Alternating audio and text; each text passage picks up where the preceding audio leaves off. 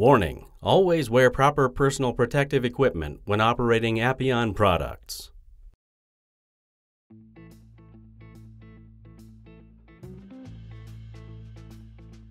The first step to fast refrigerant recovery is using a recovery machine that can pump direct liquid refrigerant. Liquid recovery is much faster than vapor recovery alone. Next, use 3/8 inch recovery hoses to maximize your flow potential without surpassing EPA de minimis guidelines. When connecting your hoses to an AC system, first remove the valve cores from the system ports. Input restrictions like valve cores and core depressors can block up to 90% of all flow and should be removed before starting your recovery.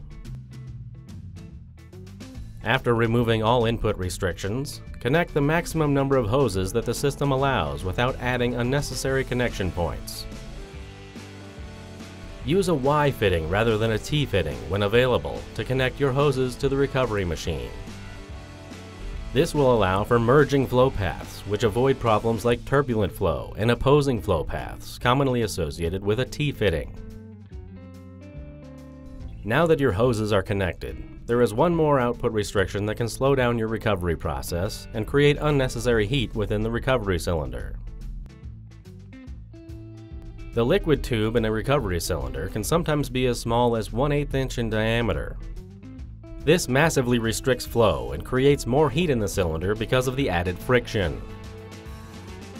To avoid this, connect your recovery output hose to the vapor port, then flip the cylinder upside down, rotating it in a direction that tightens the hose fitting.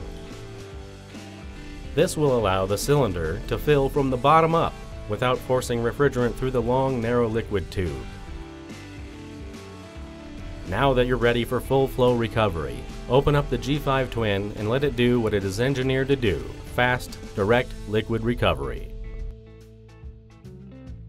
For more in-depth recovery and evacuation tips and practices, visit Appion Tools on YouTube and follow us on all social media platforms.